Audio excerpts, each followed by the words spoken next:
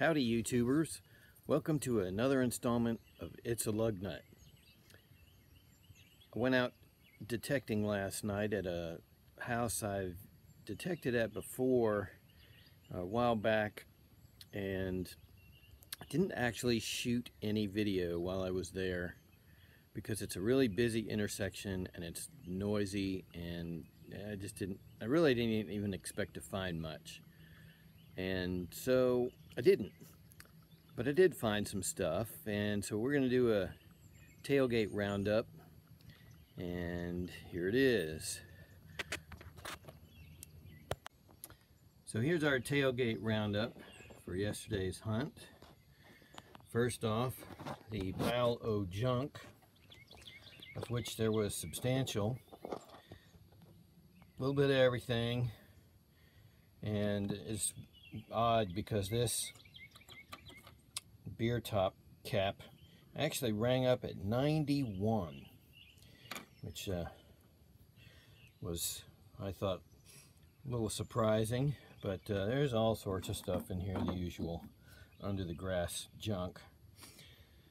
Then we found 4 memorials, clad rosy and clad quarter.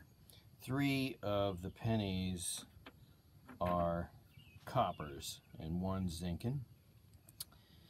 And none of that's too remarkable, but we also found, I should say, a gold ring. My first, and it's got a little nick in it. I don't believe I did that, but it's in there, and it is hallmarked.